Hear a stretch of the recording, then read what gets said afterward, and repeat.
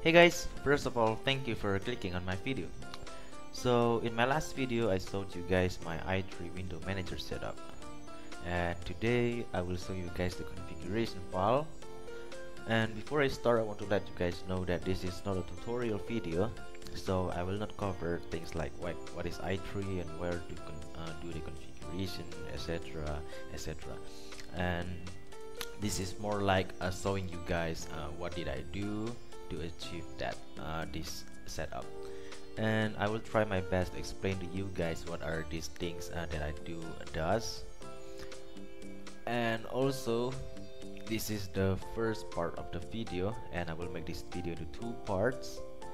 So in this first part I will talk about the things like key bindings and Windows placement, workspace, etc. And the second part will be more into the appearance and the dimming, the coloring, etc. And things like my Rofi config and compositors and stuff. Alright, so without further ado, let's get started. And this is my current configuration file. So the first thing is the key binding, and in here you can see that I set my super key and alt key as mod variable and alt variable.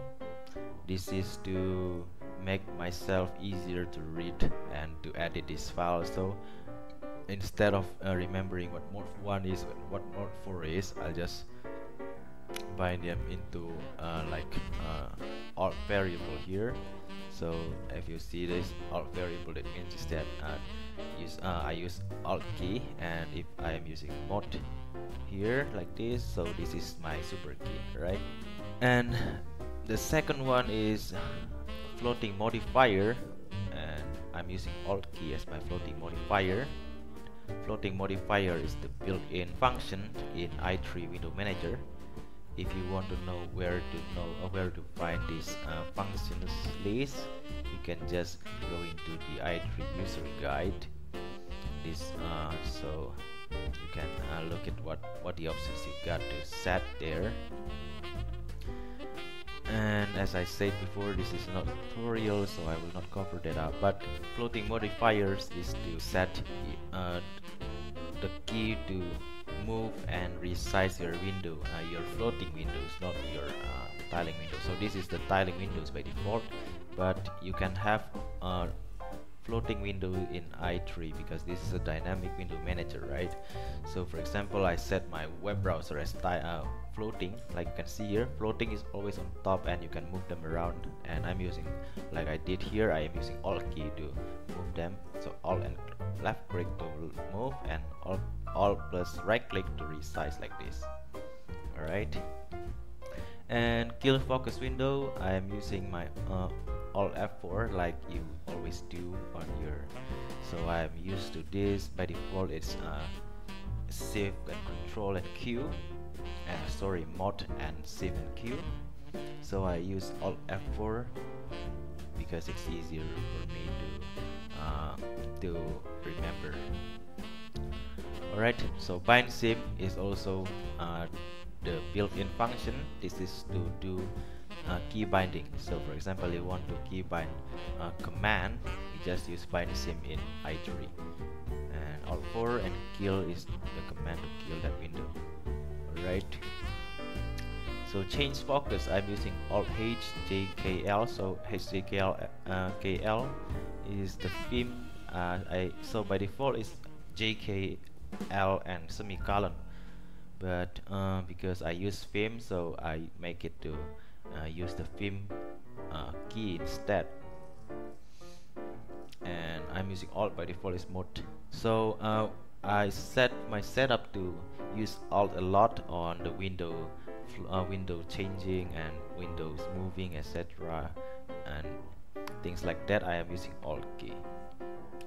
So by focus, so for example, I got two windows here, I can use my mouse to focus, but if I don't want to use my mouse, this is, I can just use alt and left and right, H or H, sorry, I think I need to open this up. Alright, so I use my alt left arrow to focus my left window, and I can use L to focus right, or my arrow key right to focus right and left like this. So now I'm here and I'm here like this, so I can focus this here. So alternatively, I also set it to use arrow key. And move focus window, I'm using Alt Shift, so just like this. And by moving, it means that so for example, I am now in my right window, I want to move it to the left. Alt Shift, I just type Alt Shift and left, so to move it there. And I can also use my Vim key like GK LH like this, and I can move it up and down like that. Alright, and split in orientation. So by default it will open the window on the right side, and if you want to move it, if you want to open the window on the bottom of this window, you can focus on this window, and then I'm using Control Alt and Q. You can toggle with Q, so I'm toggling now. So now I toggle it to bottom, so vertically. And I can also use Alt Shift and H to switch it back. You can see the notification here because there is a notify send here. And now if I open up a window, it's vertical. Sorry, I was wrong. So this is horizontal and that is vertical. So I can make it like this, right? So by default it's horizontal. I was wrong. And next, and previous workspace. So this is workspace. I got my web workspace and Vim workspace, and my left monitor I also got another workspace here. So if I want to move around the workspace, I'm using Mod tab. So Mod and tab. So I'm now here and there. I can use Mod Shift and left and tab. I can move it like this to previous workspace. Alright. And to toggle first full screen, Control Alt F like this. The focus window will be full screen, and to switch it back, just press the combination again. Sorry. And to change the container layout, so by default you are using a stacking layout. Like this is the stacking layout, and if I want to switch it to tab layout, I am using Control R W. Now it's tab. You can see that one tab and two tab. And I can also switch it to split by E to make it split again. So sorry, by default it was split, and if I want to change to stacking, I can use stacking. So stacking is like this. Alright, and make it split again. And to toggle tiling and floating, Mod Shift Space. Like I said before, you can also make your windows float. So Mod Super Shift and Space. Now this windows is float. I can move them around, and I can change it back to the split mode here. And to focus, so if I make it float, like I said before, floating will always stay on top. And if you want to focus on your split windows, or on the window there is not float, you can use Mod Space. So Super and Space. So now I'm on my here. You can see the cursor. I type it again. I'm now here, and I'm now here. Right.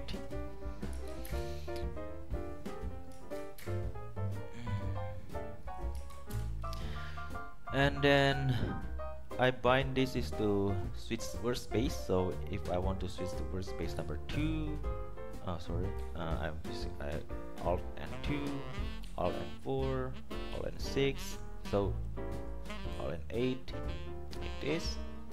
So and if I want to switch this window into my, for example, my 4th workspace, I can use Alt Shift and 4. Oh, sorry, Alt Shift and 4, and now it's in my 4th workspace, which is Theme, and I can use Alt and 4 to go to Theme, to the 4th workspace, and I can switch back to where it was. It's 8, the workspace number 8. It's here again, as you can see. And resize mode. So in film you can in i3 you can set mode like here. So to switch into resize mode, so this mode is not there by default. You made it. So you make a new mode called resize, and inside this resize mode you got a key binding to resize like this, and after resizing you can press enter to return to the default mode or escape to return to the default mode, and you do another bind sim to bind your Alt Shift and R into the to go into resize mode. So if I type in Alt Shift and R, now I'm in R, now I'm resize mode. You can see it on top that this is I'm now in the resize mode, and I can press like HJKL, but it's not gonna work because there is no floating window. So resize mode is only for the floating window. It will not work on this what is this window called? I always forget. In this split window, right? So if to escape this resize mode, I can press enter or escape, just like that. Now I'm returned to the default mode again. And to reload configuration file, mode shift C to reload, mode shift R to restart. So this is basically what you will do a lot if you are modifying your configuration file. So if you have already modified it and you want to the effect take effect, so you just mode shift and R, so it's now restarted. i3 is now restarted. So when you have any changes, you make a changes in your configuration file, it is not going to take effect immediately, but you will need to restart using this or reload using this. So restart in place, so preserve the layout or session. So this window will not close. If you do this, these windows are all will be closed, and you will get a new session. To exit i3, mode shift and E. You can exit, yes, exit, or no, and you will be back into your login screen. Of course, I'm not going to do that. And I also make another mode called mode system, and mode system is this, and I set the mode system to the name of this here, system L lock E lockout. So the reason is so that as you know before, it will list the it will show you get the name of the mode here. So if you make the name of the mode like this, and then whenever you go into this mode, it will show you guys the information like system L lock and bind sim LEARS to like this. And you can also use your return and escape to return. So as you can see here, I also make it and actually this is what I get in the default Manjaro i3 edition. I just use the code, but they have something like suspend and hibernate, and which I don't use, so I just remove them. And by default shutdown or power off is using mode and S, so I bind it to use S instead, because I don't use suspend, so I just remove that suspend and use the S for the shutdown. So I can show you guys here. So Control Alt Del. Now I am in this mode. I am in system lockout reboot shutdown mode, and then I can press escape to return to default mode like that. But I can also, if I press L, then it will lock. If I press E, then it will show me it will lock me out like this. And I also alternatively I also can use OB lockout. So I bind it to use Control Alt N. So Control Alt N. This is the OB lockout, and I will show you guys how to do this in the next part of this video, because it's customization part. And the next one is application shortcuts. This is what I do in the application shortcuts. So I use mode and D to open terminal, W to open Chromium, and stuff like that. You can do it your own way. And I also make a screenshot mode. I'm using scrot, so I set scrot capture to do this command, scrot screenshot stuff like this.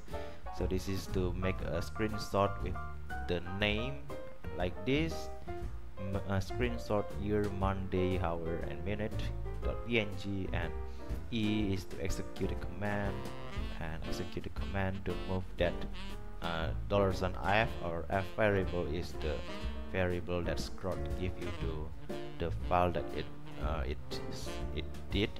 make, and move it to desktop. And then I set a mod screenshot to do this, just like I did in the logout mode. And then bind sim escape, return or enter to screenshot a full screenshot, and I will just show you guys. I press it, so you can see I bind print screen key to go into mode screenshot. So when I press print key, now I'm in screenshot mode, and I press enter. As you can hear, there is a sound because I am using PA play to play sound, and then I use a notify send to send a notification here, right? And for a notification, I'm using DUNSD if you want to know. And then Rofi as the D menu replacement. So by default, you are i3 will give you D menu, and the command by default is mod and D, and I changed it to mod and grief, and I use Rofi instead of D menu because Rofi is a better looking one, right? You can see here, right? And Alt Tab, also I am using Rofi, so then you can Alt Tab like this, right? Then the next part is workspace naming and placement. So I rename my workspace. So workspace number 1 is YouTube, workspace number 2 is home. You can see here I'm in workspace number web, so web is workspace number 6, and BIM is workspace number 8. And I set one left and one right to set my monitor. So this one left variable, I set it to HDMI 0 because this is my left monitor and this is my right monitor. Yours might be varied, so don't copy mine here. And the workspace placement. So I make workspace number 1 or YouTube to output on my left monitor. So workspace number 1 will always be my left monitor, and number 2 will always be my right monitor. As you can see, if I press Alt and 2, my home, you can see it's here in my right monitor, and if I press Alt and 1, it's on my left monitor, which you cannot see, right? And like this, that's all. And auto start application. Sorry. And this is the auto start. So i3 if you are using other desktop environment, you can use your home folder and config auto start and put in stuff like this, the desktop file, and it will auto start. But this will not work in i3. i3 will not read these files, so you will need to make it manually here. So whatever you want to execute on the startup or when your system boot, you can use exec. Exec is to execute, and no startup ID is to not showing a busy cursor. So if you open up a file and it's opening, you will see that this cursor is spinning, and no startup ID will not spin that cursor. And I open this up, so this is my auto start, this is my Conky script, and this is my numlog, and this is all various for your own need. You don't need what I need, but maybe sometimes you need to look at mine and copy. So what you may need is like this, need nitrogen for your wallpaper, but you can also use I don't know how to spell it. And maybe you want Pemek tray if you are using Manjaro. maybe you want to use Dropbox too. Alright, and then the next part is maximum size, is to set the maximum size. So for example, if I open up floating window here, I can resize it to be as big as I want, but it will max out like this. I cannot resize it no more, because this is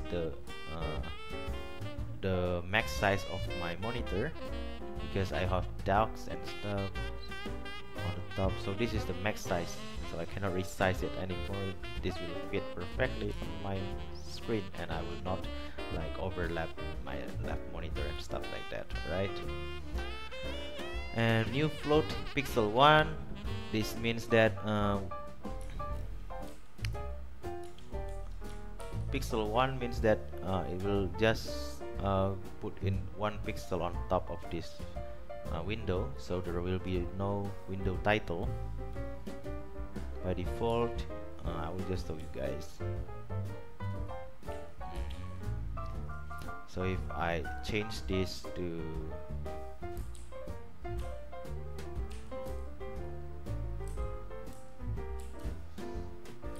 border normal, and I save this and I reload my i3. Oops. Alright, so I need to also change this my new window to also set to normal, but of course I'm not gonna do that. And the next part is the window floating and placement by default. So for Windows, window type, so for window type, dialog, etc, floating enable, and border pixel 1 and stuff like this. So I also change something like Steam to move to Workspace number 4 and layout tab, and move to Workspace number 3 for SM player and stuff like that. So to know what is the window class and stuff like that, you can use xprop, and you click in the window you want to know the class and stuff like that. So you can see here, this is Windows class, WM class, and it states here GNOME terminal. So if I want to make this window float and stuff, I can use for Windows class GNOME terminal, and I can do stuff on that, like here for window GNOME terminal, titles, theme, move to Workspace number egg, and focus. So for example, I'm here and I open up terminal, and then I do theme. So now my workspace is moved, that window is moved to my theme workspace here, as you can see. So that's how you do that. And focus, so it will focus to this window immediately. Alright, I think I need to restart my i3, because this is